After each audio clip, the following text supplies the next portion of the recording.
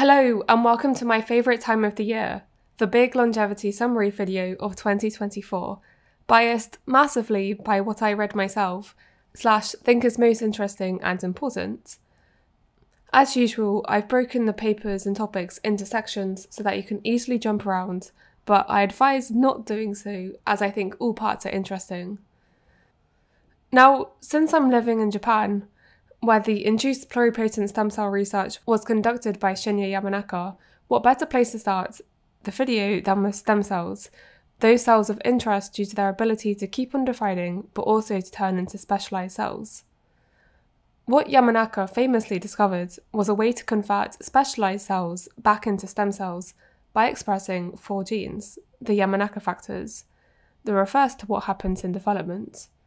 And actually, this first paper I show is work primarily conducted in Osaka and Kyoto, induced pluripotent stem-cell-derived corneal epithelium for transplant surgery, a single-arm, open-label, first-in-human interventional study in Japan. In the study, they used human-induced pluripotent stem cells to create corneal epithelial cell sheets that they could then use as a regenerative medicine approach to treat limbal stem cell deficiency. What you're watching now is the procedure. Sorry, perhaps I should have warned you, but it has so far caused no adverse events to the patients, and this was for 2 years. After 1 year, they already noticed that the cornea had become less opaque and it corrected distance visual acuity. A larger clinical trial is planned to further investigate the efficacy of this procedure. Truly eye-opening. But where do these stem cells come from? Well, in Japan, they've now established a clinical-grade haplobank, which matches approximately 40% of the Japanese population, so that they can easily use these as a resource for regenerative medicine approaches. But it turns out getting human-induced pluripotent stem cells may actually be possible from humans of any age. In this study, they showed that stem cells derived from centenarians and their children can be used to make a longevity-specific bank of induced pluripotent stem cells. This groundbreaking study has created a valuable tool for investigating the mechanisms of healthy aging and resilience to age-related diseases, potentially leading to new therapeutic strategies for promoting longevity. Another interesting human clinical trial using stem cells was conducted this year, but this time, instead of using induced pluripotent stem cells from a biobank, they were using an alternative approach, but the patient's own cells. This paper, Transplantation of Chemically Induced Pluripotent Stem Cell-Derived Islets under Abdominal Anterior Rectus Sheath in a Type 1 Diabetes Patients, as it states, used chemically induced pluripotent stem cells. So instead of the gene expression approach using Yamanaka factors, labs have previously found a suite of chemicals that they can treat cells with to achieve the same effect, so-called chemically induced pluripotent stem cells.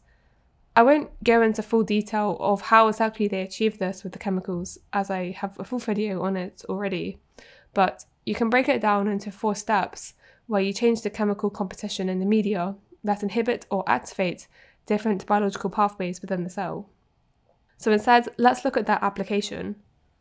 This study published reported successful transplantation of these chemically induced stem cells in a Type 1 diabetes patient. It builds upon work that they previously published in non-human primates. Following this introduction of stem cells, the patient achieved insulin independence 75 days post-transplantation and had significantly improved glycemic control. Now, the very cool thing about this is that it's also autologous. So this diagram shows how they took the adipose-derived mesenchymal stromal cells from the patient, converted them to induced pluripotent stem cells, differentiated them into islet-like cells, and then could inject them back into the same patient. So of course, this also helps to ameliorate any immune rejection. Now, it's worth considering whether there is an advantage of chemical versus Yamanaka factor-based reprogramming, but right now, I don't really have an opinion. Now, we'll stick with human clinical trials just for a little bit longer, and this time we will consider the skin. In this paper, the use of ectopic fuller fibroblasts to modify skin identity, they took fibroblasts from the sole of the patient's feet and injected them into the thigh and observed increased thickening of the skin. In other words, the identity of the thigh tissue was changed to match more the skin seen on your feet. While here they were interested in applying this technique to increase skin thickness in patients who have tissue stumps following amputation, this concept of changing identity, or in other words, a form of cellular reprogramming, could be applied to old versus young tissue. Perhaps my imagination is too broad, but I do think that the questions that this paper raises is very important. But let's now move from skin to the ovaries. Again. What do you do, Nancy? I research improving fertility rates in aging by studying mice. Ever do weddings? I do, but not for the mice, of course. With the mice, we're reconstituting young and old eggs to boost fertility. I should have asked you to do this one. They did. Here I am. But my research is all about improving fertility rates. Wish you hadn't turned it down.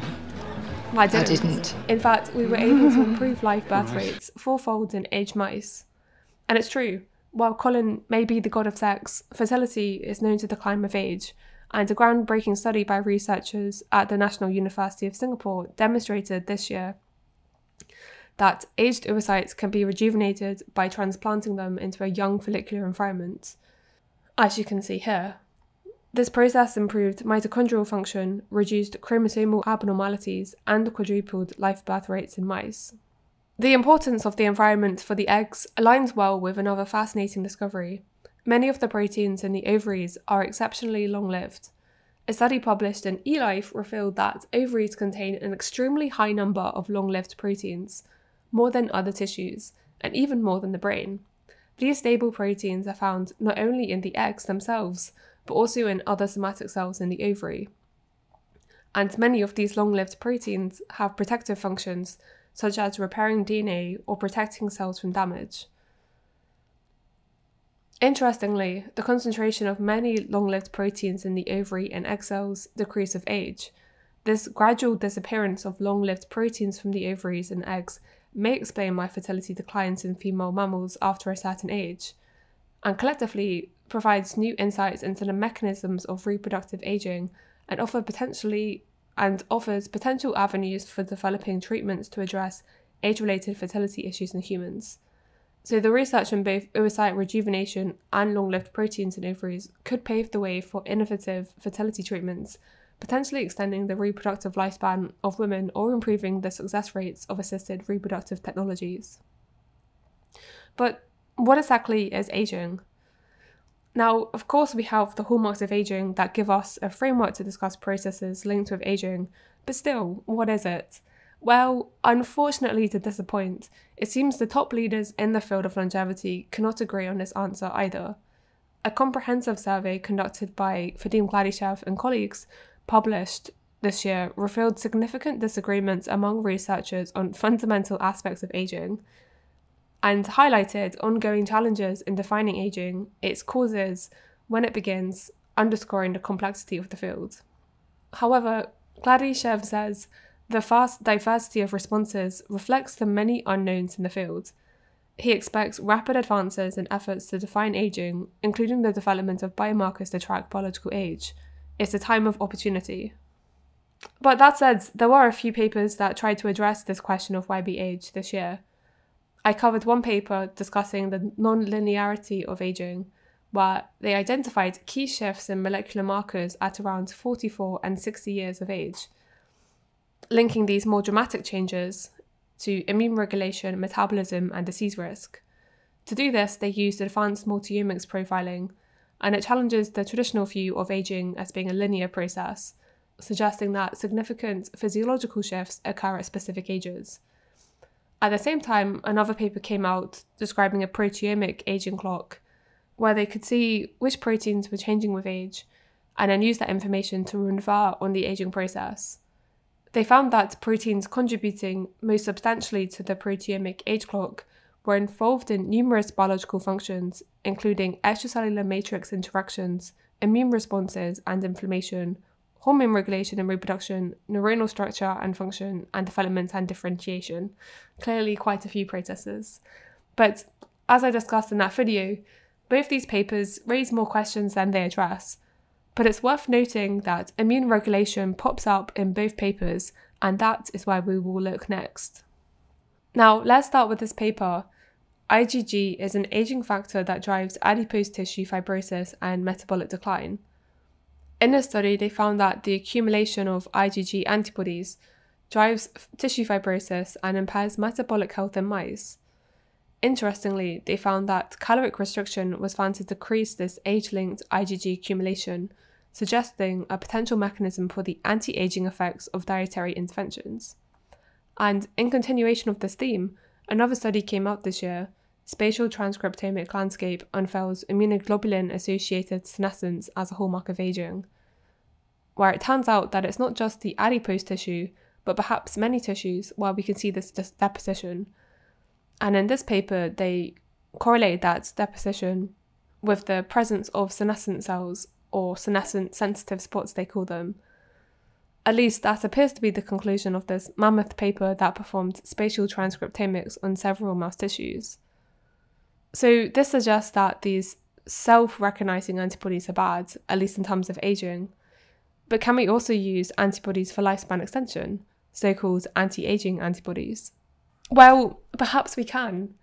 This paper that came out earlier this year showed that antibody-mediated depletion of myeloid-based hematopoietic stem cells can protect against age-associated immune dysfunction in mice. So this study actually builds upon a wealth of previous data. In young mice, there is a balance between two types of blood stem cells, each of which feeds into a different arm of the immune system.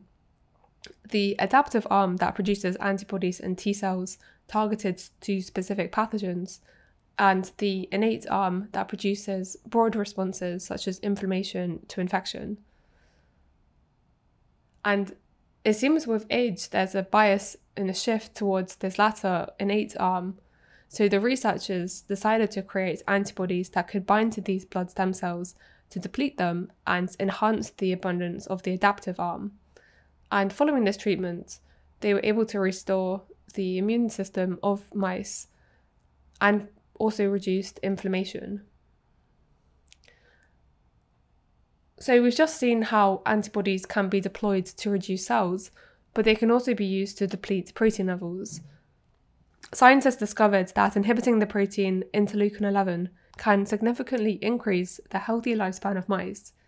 This breakthrough came from a study published in Nature, which showed that the inhibition of interleukin-11 signaling through antibody treatment could extend both the health span and lifespan.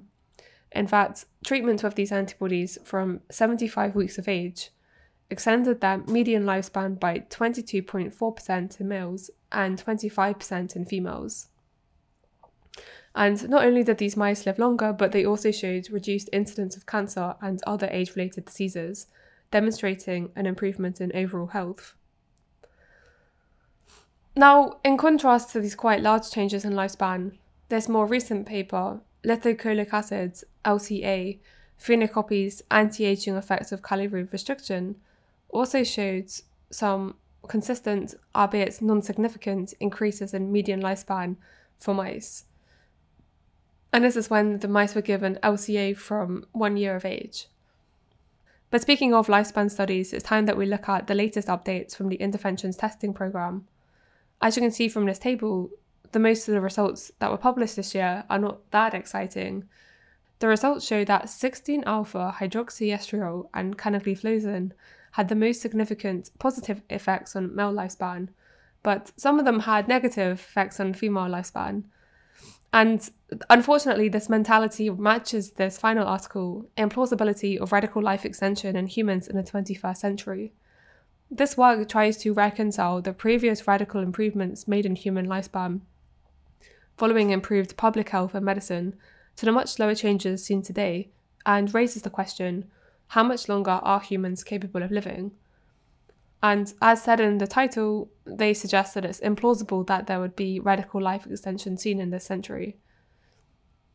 Now, the ITP results combined with this latter study seems like a negative way to end, and honestly, I don't understand the maths enough here to fully understand how realistic these predictions are, but I see it instead as a new challenge and a reminder that we do need to work smarter and more ambitious on longevity. And combined with what I know, of which of course I cannot fit into a single video, I myself remain optimistic and hope to contribute more academically in the future. So there you have it, my very biased views on longevity research in 2024, which no doubt missed many papers. I'm truly sorry if I missed your research, and so therefore please comment below what I did miss. And with that, there's only one final thing to say, which is Happy New Year.